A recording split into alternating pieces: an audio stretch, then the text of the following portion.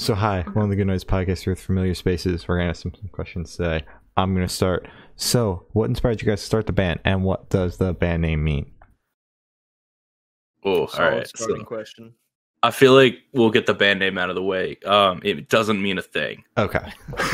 Interesting. Okay. We just needed a name, and it was the least embarrassing option.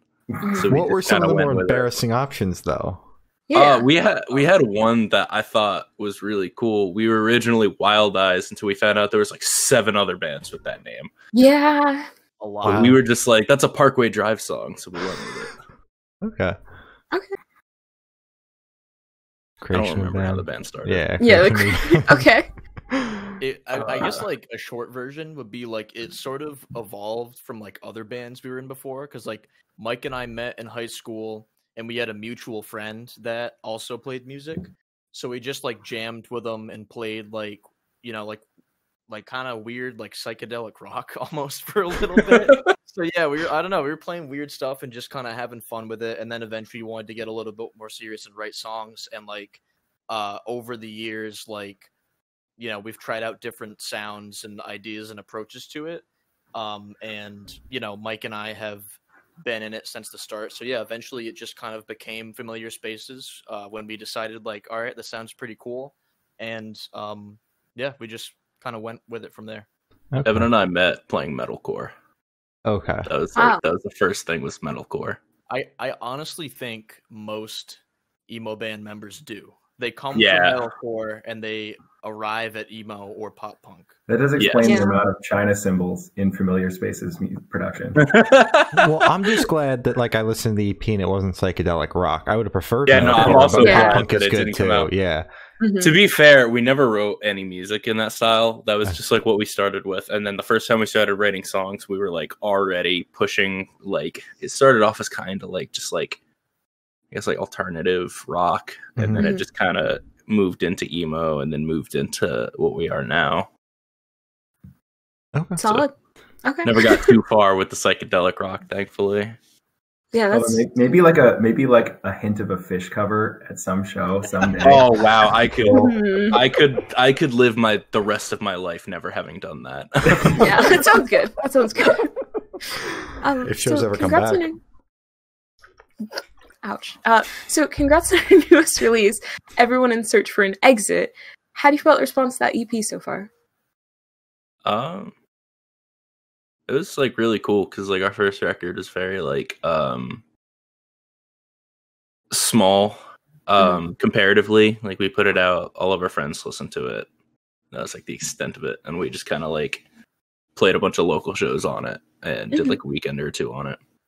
Okay. But this one we got super lucky in that like I think it was like two songs got picked up for like playlists and stuff like that. Yeah, that's And good. like in the open, like kind of popped off from playlists, which was really cool because like we never like put it in, like we didn't submit it for any playlists. It just got picked up on was it New Punk Tracks? Yeah, I Nice. think it was one of those. Wow. something like So we that. got put on that, and that was really cool. Yeah. Yeah, that's no So joke.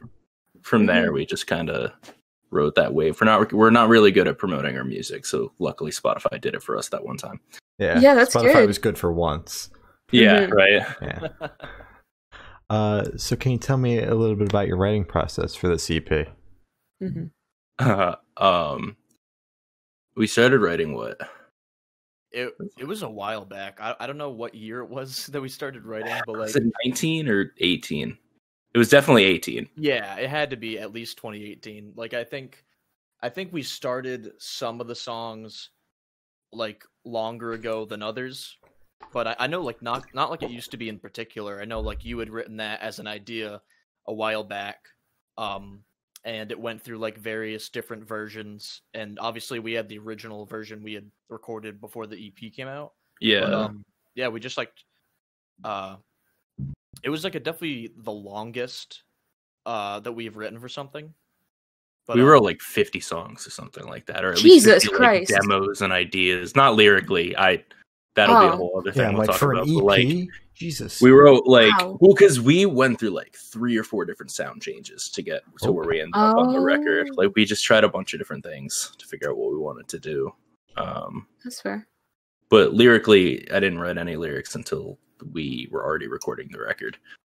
Outside of like one song, because I was having some serious writer's block. Actually, Evan remembers we recorded in Canada, and our routine was like get up at 9 a.m, drive to the studio, which is right down the street from the house we were staying at, and then record till like 11 o'clock, come home, go back to sleep, get up at 9 a.m, repeat. Oh, but yeah. I only had like 1 or 2 songs lyrically written at the time, and so it got to the point where like the day before we tracked vocals, I stayed up till 7 a.m. writing the rest of the record's lyrics in like one night. I didn't get all of it done. I did a little bit of editing the next day while we were tracking like a couple more guitar parts, but I wrote all of the lyrics up to 7 a.m., slept until 8:30. We went to the studio. Evan was tracking like leads, and I was sleeping on a couch in the back of the studio. Yeah. Yeah, I think and then I want to say you spent most of that session asleep on the couch, but I was exhausted. Yeah. And I'm never going into the studio without lyrics ever again. Yeah, I was just gonna ask. I'm like, do you prefer to like write in the studio or stay up and write while you're recording? But you answered my question. I was a mess. I had a notebook to write the lyrics, and then I had a anxiety hotline chat on my phone next to it. So I was talking to a therapist while writing the lyrics. Oh no! And I'm never doing that again. Yeah. We very, very quickly came to that agreement of like, hey, listen, like, let's never book studio time without having all of the lyrics already written. Because it's like, if you go into the studio and you want to change a lyric, that's fine. But we went into the studio not having lyrics for a majority of the songs, and like our original mindset was like, oh well, like our friends in this band went to the studio with only half of their songs written and their record's great, and then we did it. We're like, we can't do this. Yeah, but the person who writes the lyrics in that band is a much more capable lyricist than I was. So but as difficult as it was a really important learning experience. So we will never go to the studio. Never again. We also 2 songs were technically written in the studio. Like we had the structures for 2 of them, but they pretty much got entirely reworked. In the Open and the title track were both completely reworked in the studio and are nothing like the demos. Okay. Wow. So you guys just were kind of like, we want to record an EP, and then just kind of went to Canada and we're like, we're gonna win this shit. Kind of. Why not? We had what we thought was the full EP at the time. And then we got to the studio and we like went through all the songs with our producer Corey, and we kind of just agreed that certain parts could be better. And like we didn't have any leads for In the Open at the time, so like we worked on those while we were coming up with the scratches and everything. Okay. But normally we like to be more prepared than that. We were originally supposed to record a record in October of 2019. And then 2 weeks before we were supposed to hit the studio, that producer completely bailed, just like dropped off the radar, quit producing, like disappeared. Oh, okay. Okay. So our backup plan was just like, oh, then let's go with the guy we've wanted to go with the whole time and go to another country to do this. Yeah. Okay. We literally, well, Mike and I, the 2 of us, like we work with 2 of the dudes from the band Anyone Anyway, and they were just constantly like, dude, you got to go to this producer, you got to do it. And it got to a point where one of them was like, hey, listen, Evan, like, I'm sorry we keep pressuring you to work with Corey. And we were like, dude, keep doing it. You're convincing us. Yeah. So it worked out in the end, thankfully. Also, Corey is his name is Corey Bergeron. He plays in the band Locket. And then he also has a YouTube channel called Corey Bergeron Recordings. You should, go watch that channel. Smack that like hit button, that, subscribe. smack that MF subscribe button. Hit that notification bell. Raid So Shadow true. Legends. Raid Shadow Legends Oh, of promos. course. All around. Yeah. Everywhere. All right. Can you tell me where your headspace was while creating this album? Very EP. depressed. Oh. So depressed. Depressed. Depressed. Ouch. I would say stressed out, but I'm not speaking for the band here. But I context clues. Yeah. I think I mentioned to Evan before we even went into the studio that this was my Screaming Into the Void record. Oh. Yeah, I do remember that. Yeah. So like I purposefully just wrote without any like, oh, this is too sad or melodramatic or depressing. I purposefully just kind of said like, oh well, I just need to do that and then get it out of my system, and then be a little more positive on the next record. And then musically, we wanted it to be the brightest we've ever been and the least aggressive. So like I didn't scream at all on this record, whereas like half the last record was mostly screaming. So it's like that was my headspace. I mean, Evan wrote most of the guitar parts, so yeah, I think like I guess definitely lyrically, I would say the emotions like on the record were like really raw, especially because not only, like you said, not only was it your screaming into the void record, but I think the anxiety that came along with being so underprepared sort of perpetuated that feeling. I guess for me, like, since obviously I focus on more of like guitar stuff, Mike and I had talked about how we really wanted to like push our songs to be like catchier and more memorable than like the stuff we did before. So like obviously a lot of bands we listen to, they have these like super infectious choruses and like catchy vocal melodies. And it's like those were the qualities that we sort of looked up to. So that's like when we were writing it and all the instrumentals and stuff, we just wanted like the structure to be really good, everything to be catchy. And like Mike said, like even though the lyrics were dark, we wanted the music itself to sound like bright compared to our other stuff. Okay. You guys keep on talking about this other stuff, but the EP is only on Spotify, so where in the void is the rest of your work? You can find the first record on Bandcamp. We kind of purged everything when the new record came out. Yeah, Bandcamp is currently our void. Yeah, but we made all of the old stuff that's not available on streaming services free now, just because it's like it doesn't make any sense to charge for something that's the only place you can get it. Okay, yeah, that's fair. So what band or artist influence do you think you can hear the most on this EP?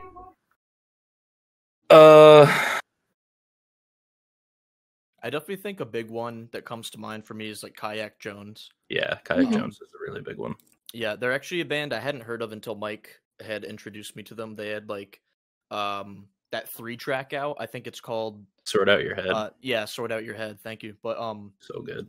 Yeah, it was like I remember Mike showing them to me and being like, "Oh yeah, they're kind of like the emo the Wonder Years," and like it made total sense, like that description of them, because I definitely like hear that sound. But yeah, we just really liked how they definitely blend emo and pop punk into like a middle of the road kind of thing, where it's not distinctly one or the other. And you know, obviously, like I'm a huge fan of their vocalist, and he had the catchy melodies we were talking about and things like that. So yeah, Kayak Jones was definitely a big one for this EP. Okay. Jimmy Eat World was also, I think, a big one for specifically the record features. Evan and I were and arguably still are obsessed with that album.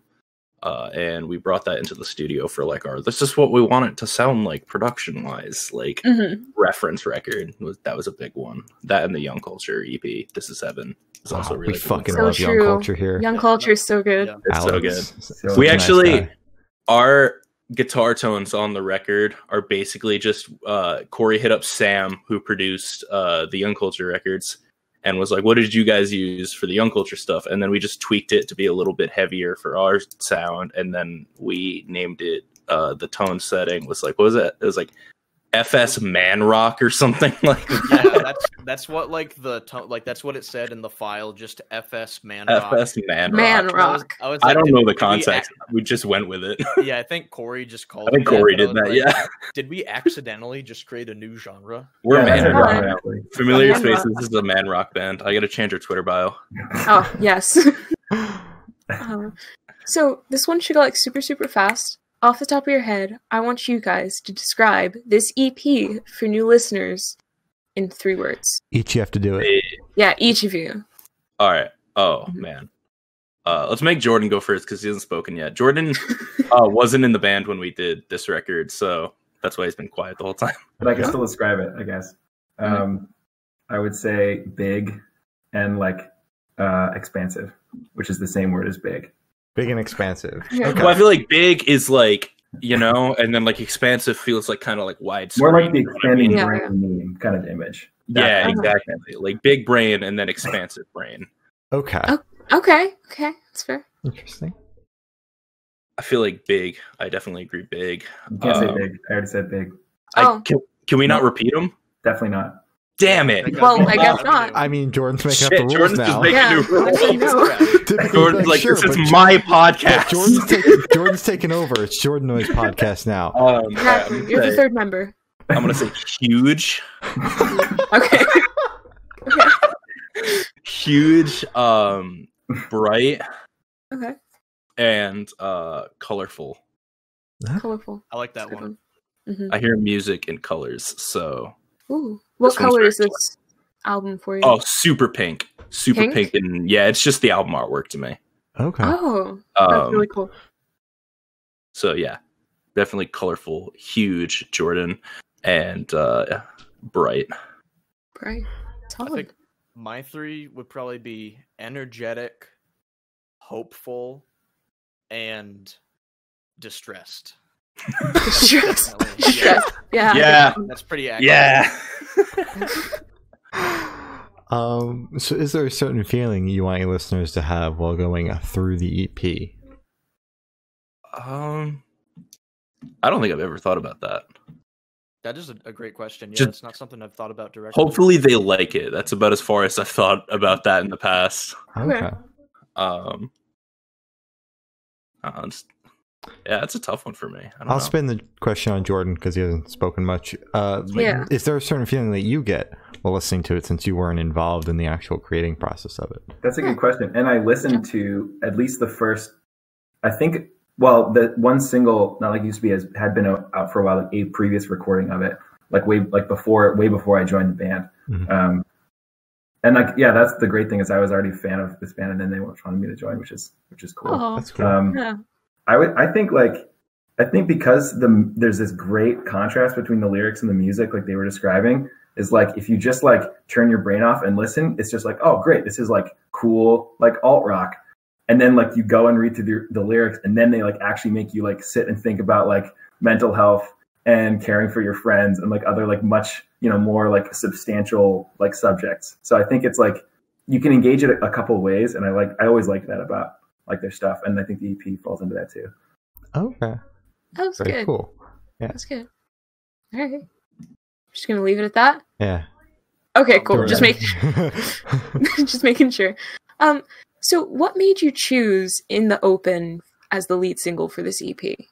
Because it beats ass. That was the ass Simple. beater on the record for me. Okay, good choice. I'm pretty sure it was just one. I think we had agreed it was going to be the first single from like the upgraded version, like not counting Not Like It Used to Be, the original version. I think we agreed on that in the studio. I think Corey was even part of that decision.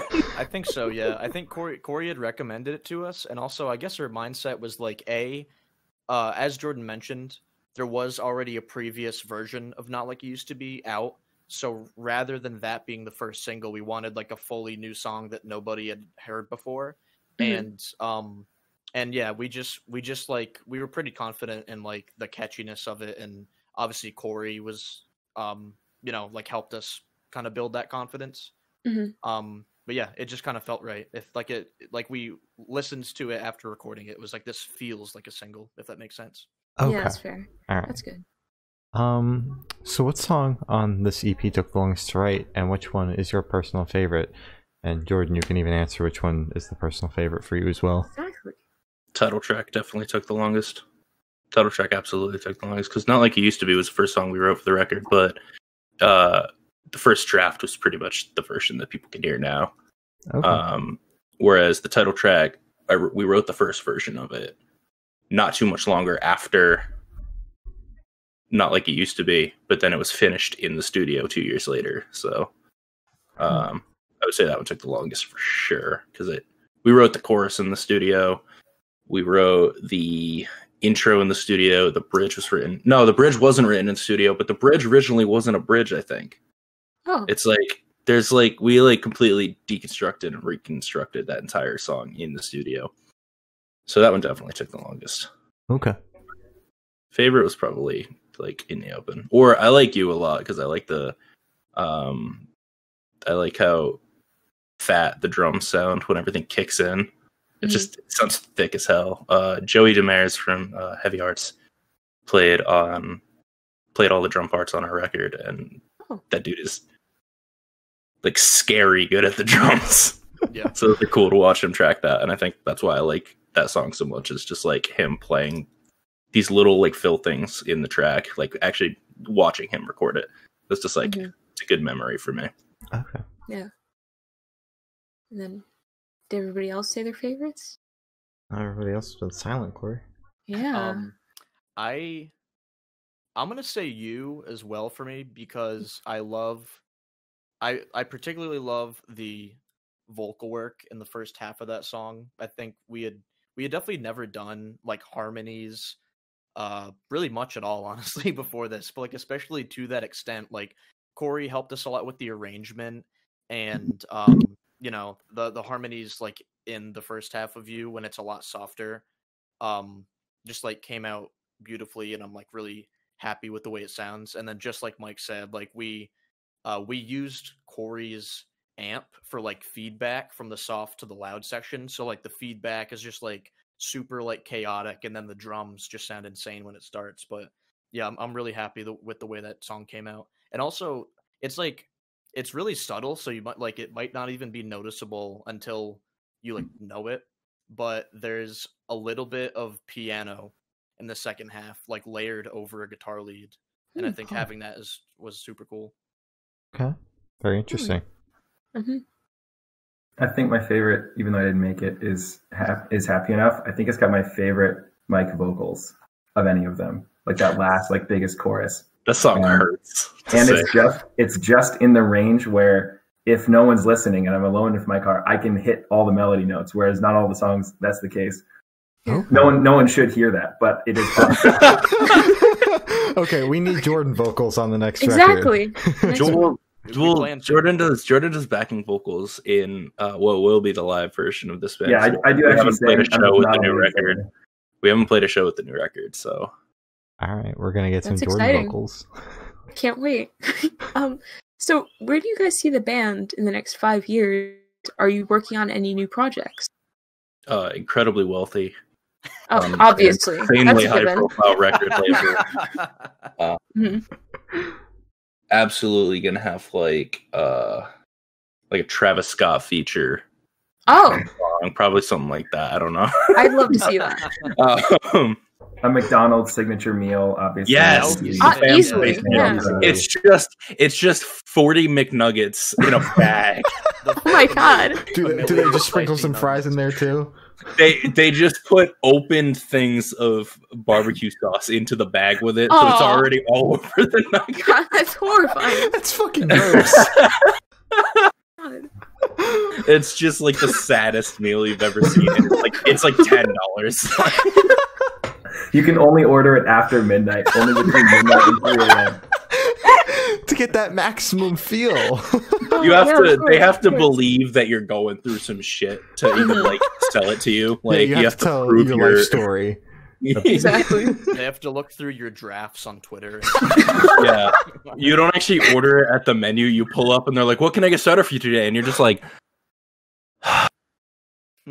Yeah, I got you. Yeah. They're You like, start "All right, venting to the employee and they're Fast-paced like, okay. Solid. So that's the upcoming project then too. You guys are in the works Yeah. with McDonald's on that. Yeah, meal? we're working with McDonald's. We are working on new music though, actually. Okay. But we're very early in. Like there's like one song that we've really have like quote done. Okay. Okay. So it'll I be. think like. Oh, sorry. What were you gonna say, Mike? I was just gonna say there will be new music in 21. We just don't know when. Okay.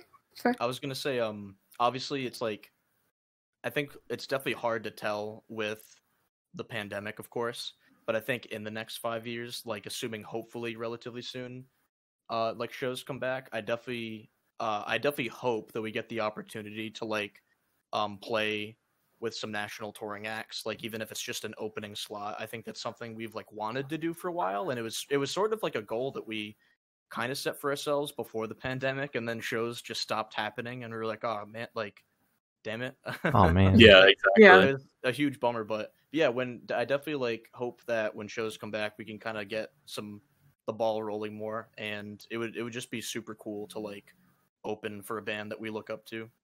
Oh Mhm. yeah. All right.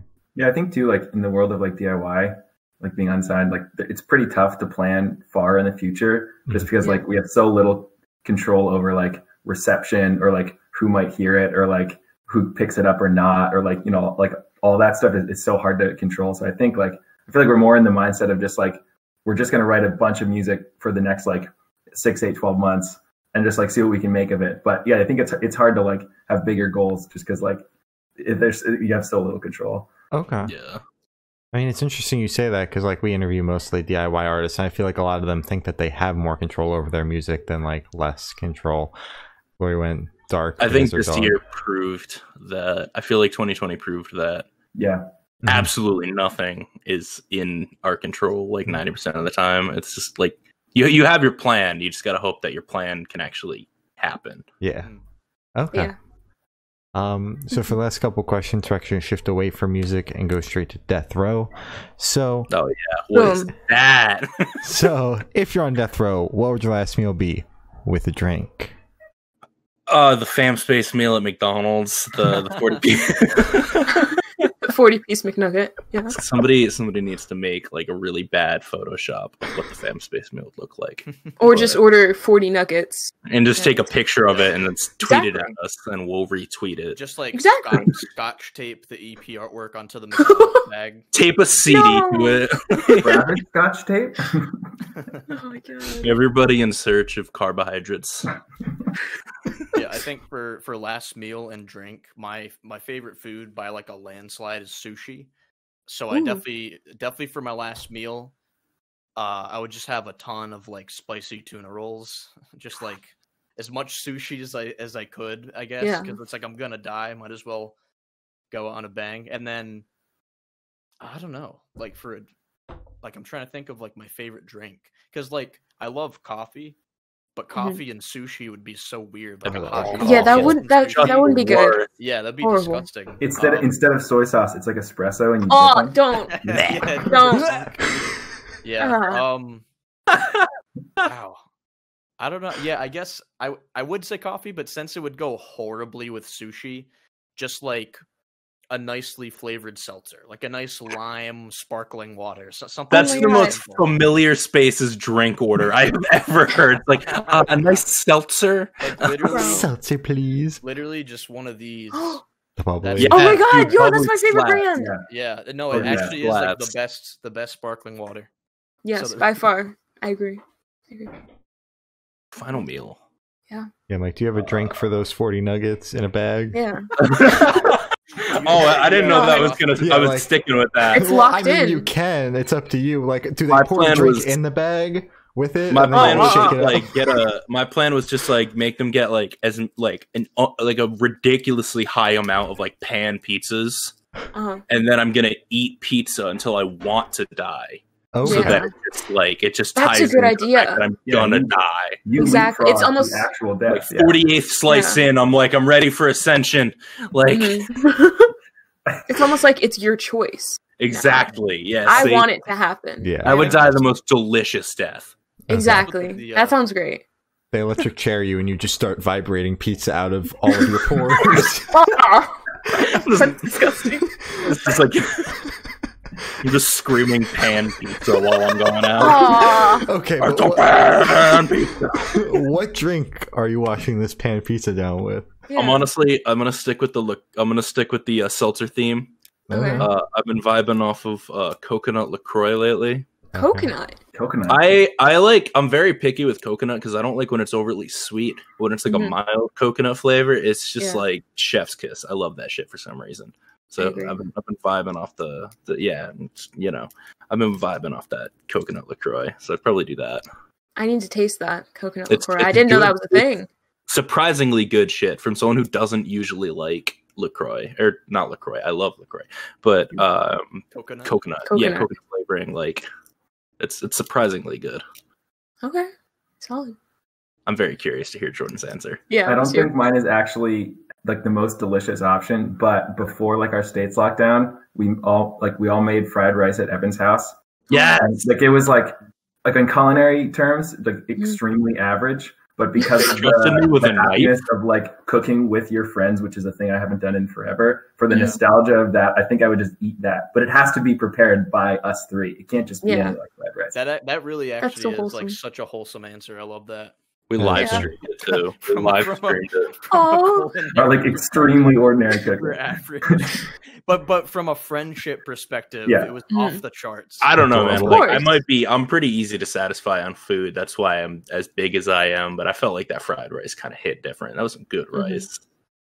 I will Wow. say since then, during the pandemic, my oldest brother got a rice cooker, which means that since I live with him, I got a rice cooker. Mm-hmm. So I think my rice has improved since, but unfortunately, the three of us have not been able to make it together again.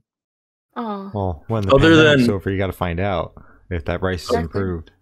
Other than Evan and I working together, because we both work at Starbucks, we haven't met as a band in like, what was it like? It was before Thanksgiving, wasn't it? Yeah. It's been a Wow. little bit. It's been a minute. Yeah. I And think it's the longest we've gone without seeing each other, actually. Oh. Yeah, I since really, Jordan joined. It's I gonna be really like a family reunion. It's gonna be insane. We're all just gonna start crying in the middle of this podcast right now. We're gonna do the full SpongeBob, like that song when SpongeBob This Row works Is for the Not a jump Home. bucket. Yeah, that one. Jordan's not gonna know what's going on because he's never on his TV. Do you have a drink to go with the fried rice? Oh, good. Oh man. Okay, I would eat the dinner of fried rice, and then Of like course. after dinner, like right before my execution, I would order like, you know what a shot ski is at like a ski lodge? It's like they line up like shots of alcohol and like everybody takes them like on a ski. Yeah. It would be that, but except it'd be all shots of espresso, and I'd be the only one who takes them. And then I Oh would my just get God. this insane, it's like caffeine rush right before my death, just to go out like with a bang. I feel like that'd be the way to do it. This is like, oh my That's- god, that was That's like horrifying. that was very well thought out. Like, Yeah. dude, you're gonna be wired before you get Yeah. wired. Like, Oh my god. oh my Okay. god. Wow. Interesting choice. I feel like the espresso might keep you alive, to be honest. Right. I Like, might Yeah. like, I'm too hyped to die. indestructible. Oh, yeah. All right. Well, if you guys could live in one fictional world for a week, where would you live? I wish I had thought about this before. I feel like that's such a cool question. Most of my favorite Yeah. media is like, there's too much violence in this media for me to feel Yeah. comfortable living I've there. been watching a lot of like crime dramas / murder mysteries. So it's Oh, like, yeah, I you don't wanna wanna go- there. at No. all. Like, A fictional world that I'd want to be in. Mm-hmm. maybe I've always thought it would be cool to live somewhere like in like the world of like Family Guy, because people can fucking die and then just come back in the next episode. It's Yeah. like I would not be worried about a thing. Like I could realistically die right now, and then I just pop up in the next episode in the background of a scene, and I'd be fine. Exactly. So I mean, and we also live like 20 minutes away from where that's supposed to like take place. That's true too. Oh. Yeah, but actually, my friends and I went to Spooner Street. It looks nothing like it because they made up the entirety of the city. But there is a Spooner Street nearby, and I went there in like high school. okay. That's cool. I think mine would probably be the like really weird ice cream world from Shark Boy and Lava Girl. Oh my god. I would definitely just go there and just drink all the ice cream and swim around and like. Why do we talk about Shark Boy and Lava Girl enters every conversation? Dude, it is in my head constantly. As it should be. Yeah, frontal lobe, dude. Just Shark Masterpiece. Boy and Lava Girl right here. Mm-hmm. I sleep to the Dream song. Oh, that's so. Taylor bad. Lautner. Dream. Oh man, I'm gonna put that somewhere in a textural part of a song one day. Please. and we're gonna know. I'm gonna put it so you can't hear it, but I know Mhm. it's there. Exactly, yeah. It's a little Easter egg. Okay, my memory's hazy on this one because it's been a long time. But they're in Spy Kids 3D. Do you remember that movie? Yes. I think there's like this like race scene, like they all race like in space Yeah. or something, on these like weird like light lanes. Yeah. something like Yeah, that. it was like That Mario I would be Kart. there. Yeah, that. That would be sick. But like, don't Wow. people like die in those races? Yeah, they do. Jordan, you have Jordan, you have so much confidence in your racing skills. 100%. Oh my god! And you have to survive on that for a week. So, Yep. okay. I think Good you can do luck. it. Yeah. Yeah. You sound so confident. Like I'm like, wow. You're like, yeah, a week, fine, whatever. Easy. So I have the honor of asking the last question, and every single person we've spoken to have said the most important question. What's your favorite color? Oh shit. See? Mm-hmm. Blue. I know mine. Blue. Okay. Blue. Blue's like Mine is current. it's red, like bright, like fluorescent. It kind of comes through as orange because Yeah, I was about to say, Yeah. bro, that's orange. I promise in real life it's red. Okay. Bright red. Okay, bright red. Bright red. I think I think my favorite color would be like a dark forest green because for some Ooh. reason I just find that color like really comforting. I don't know why. It just Like, feels, like feels that? cozy. Like Jordan's shirt. Did you just look at me and pick Yeah, what I'm wearing, Evan? Jordan's shirt. Yeah. He just starts like describing you, and he's like, "That's my favorite color." Hint of a mustache. Yeah, my favorite color would probably be like 6'2", plays drums. Like, All right. Interesting. Only appreciation. Mhm. Well, as I said, that's all the questions we have today. Is there anything that you would like to plug? What was that thing we said in the past, Evan? That the last time we did an interview, it's like write fat riffs. oh And yeah, what like there. the motto. Dude, it's been a long time since we've done it. I'm not sure. Well, write fat riffs will remain. Stream everyone a search of an exit on Spotify or Apple Mhm. Music or Tidal or Google Play. Is that the name of the Google streaming I think service? Google- Yeah, I it's used to something use like Google that. Play. Or YouTube Music? I think we're on that. Or Geezer or Mhm. something like Or, that. Groove Shark. Groove Shark. If you Wow, have you're these- on everything. You know what? Actually, I give you LimeWire? full permission. Yeah, download it on LimeWire. Download that shit off LimeWire. Give your cool computer with all of the viruses. Napster. Napster. Go to your crush or just your homie's house with a boombox and play our record right outside the window. Oh wow. What else? What else are we on? I don't know. I can't. I honestly, there's more streaming services than I had any idea of. Mode. Yeah. Wow. Yeah. I gotta go to CD Baby after this and see how many streaming services we're on. Well, thank you for sitting down with us, guys. It's been Familiar Spaces, and we're the Good Noise podcast.